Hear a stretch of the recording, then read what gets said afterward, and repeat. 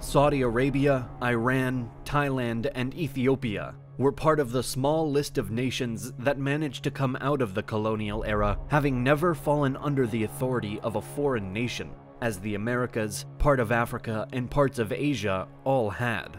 Another one of these foreign states who managed to slip through the cracks was Japan. The first thought that may come to mind when asked why Japan was never colonized may be the fact that they were actually a colonial empire themselves at one time, and this would actually be a good point. After acquiring control over the islands of Nanpo, Ryukyu, and Kurile in the 1870s through 80s, the Japanese Empire began to shift its gaze further abroad. Taiwan was the first of these new territories to come under the Japanese crown, in this case, due to a treaty that had been signed at the end of the First Sino-Japanese War. Next, Japan joined the Western colonial powers in trying to expand through East Asia, which eventually led them to annexing Korea and providing themselves to be a colonizer, not a colony. The Japanese continued on this path throughout the 20th century as well, seizing Sakhalin, some of Germany's colonial territories such as the Caroline Islands, and Manchuria. The Japanese colonial empire would eventually meet its end in 1945, following the wrap-up of World War II. But during its existence, it had made the prospect of anyone colonizing Japan itself utterly ridiculous. This means that for roughly 5 decades, the reason why Japan wasn't colonized was simply because Japan was a colonizer. While this explanation seems the most obvious, and it's a sound argument, it still accounts for less than a full century, and the colonial era had started hundreds of years prior to Japan even becoming a colonial power itself. So what kept intruders at bay in the meantime? Well, Japan wasn't actually completely free of European interference. The Portuguese were the first Europeans to land in Japan when a group of Portuguese traders anchored their ship on the shores of Nipponese in 1543.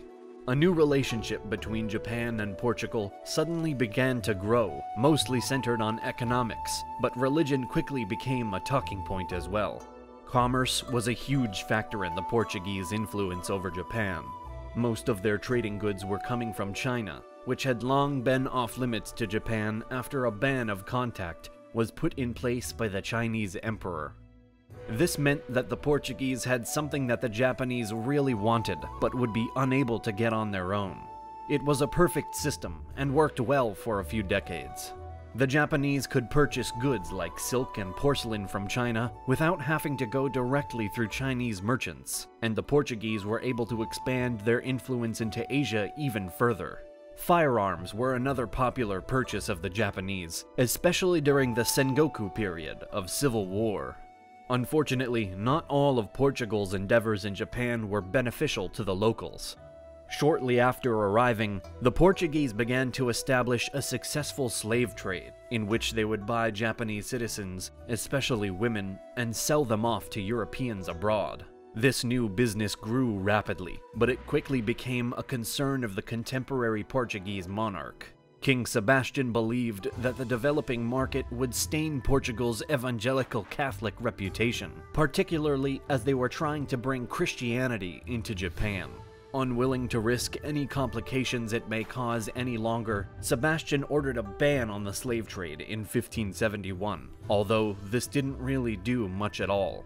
The trade continued, and Toyotomi Hideyoshi, known as the Great Unifier of Japan, was becoming increasingly angered by the entire situation. He was tired of seeing his own men and women being sold off by the hundreds, and decided to write a letter to the Portuguese Jesuit Vice-Provincial Gaspar Coelho, and informed him that his business must end, and that all slaves should be returned free to Japan. Some historians view this rage to be a bit hypocritical, given that Hideyoshi was participating in a mass slave trade himself, only of Korean prisoners of war, instead of his own Japanese people. Nonetheless, Hideyoshi's anger continued to grow, and he began to blame the Portuguese Jesuits in particular. This, of course, was exactly what King Sebastian had hoped to avoid, but he had done too little, too late. At his wits' end, Hideyoshi outlawed Christian evangelization from Japan. The slave trade wasn't officially banned until 1595, and the relationship between Japan and Portugal had been severely negatively affected by the entire situation. The Japanese now saw the Portuguese, and particularly the Jesuits, as a major threat to Japan's sovereignty. By the 17th century, all ties with the potential colonial threat were severed, and the Portuguese didn't push the boundaries anymore. Although Japan did have some benefits to offer the Portuguese and other European powers potentially, it wasn't enough to make fighting back worth it. Realistically, forceful colonization of Japan would be near impossible. Not only had the Japanese purchased vast numbers of firearms from the Portuguese, but they'd also learned how to make their own. And considering the demands brought about by the Civil War period, the Japanese were ready and fully capable for battle. Additionally, Japan was a large country with a large population, especially compared to Portugal. Even for some of the bigger European powers, it would have been more of a challenge than it was worth, especially because of how far away Japan was from Europe. Trying to ship large amounts of troops, even just enough to match the local population, from anywhere in Europe over to the Japanese archipelago would not have been easy, if even possible, and there wasn't enough incentive. In terms of trade, natural resources, or any other strong motivation, Japan was simply lacking. There was nothing it had that the Europeans couldn't find, or weren't already able to get elsewhere from their pre-existing colonies. And that in itself was another factor. Portugal, Spain, and the other colonial powers were all preoccupied with their current colonies. To pull attention and possibly resources from those, any new territory would have had to been very attractive, and more so than Japan was. Lastly, things in Europe were far from peaceful, in multiple ways. For one, the array of colonial monarchies throughout the continent were not all necessarily allies.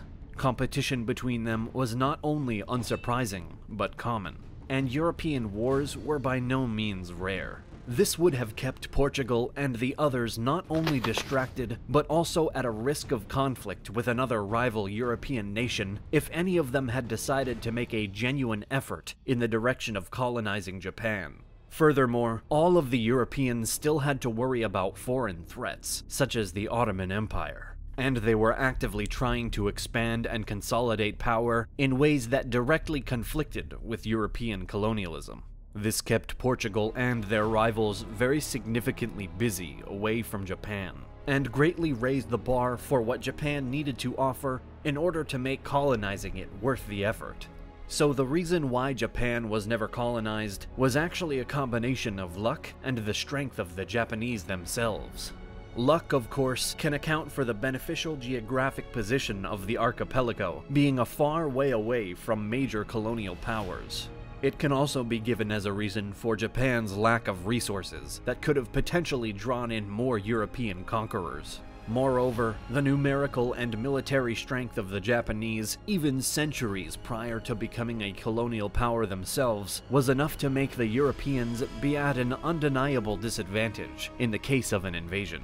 And when Japan did turn itself into a colonial empire, this was the final nail in the long-closed coffin of potential colonization of Japan.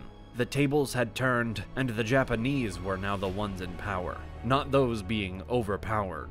The Portuguese may have had a risky opportunity to conquer Japan when they first arrived on the archipelago back in the 16th century, but it still likely would have ended in favor of the Japanese. Even if Portugal had not blown up its own chances by establishing the slave trade, or if King Sebastian had acted sooner in banning the market, this still would have come nowhere near guaranteeing a successful colonization attempt. More likely than not, if these circumstances hadn't gone wrong, something else would have. This means that Japan wasn't colonized because, more likely than not, it couldn't have been done without insane risk and sacrifice from whichever colonial power tried to get it done. And the Japanese archipelago remained untouched by colonialism, aside from the short stint of the Portuguese.